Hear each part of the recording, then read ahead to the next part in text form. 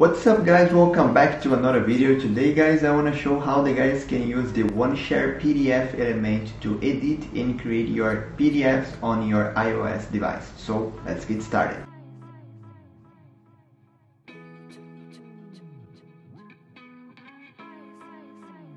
So guys, let's start the video. I want to show the guys how the guys can use the PDFelement of your PDF. Okay, so it's very simple to use.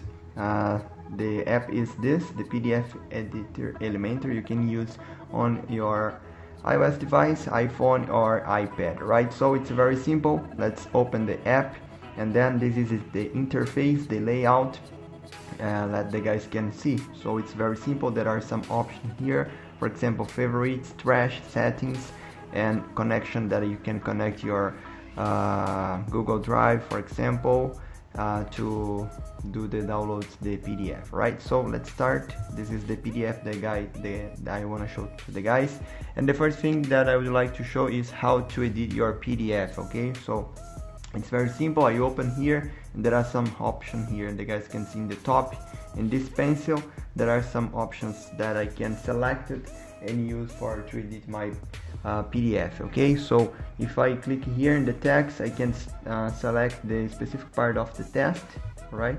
So just click here and I can select the questions or the topic or the phrase specific that I would like to show. And there are other parts of the text that I can select here, and I can remove it, a specific part of the text if I don't like it. And there are some other options here, for example, text box I can writing, and there are some other parts that I can put, for example, signatures. So if I would like to put it here, I just can select it and put it in the specific part of my PDF. Okay, so it's very simple, and that's here, right? So there are another options that the guys can use it. It's here. It's very simple how the guys can edit the PDF, and there are other things that the guys can remove it. For example, if the guys don't like this part, the PDF, the guys can select and remove it. Alright, so let me show you another option. And another option guys that I would like to show, it's very simple, is how to delete or how you can paste another folders here in your PDF, right? So there are a lot of the text here that the guys can see, but if I would like to write a new text, I can just type in the text and I can write a lot of things. So here it's very simple, right? I will just write this test, okay, test new and done, and then the guys can see here is the test, and I can change.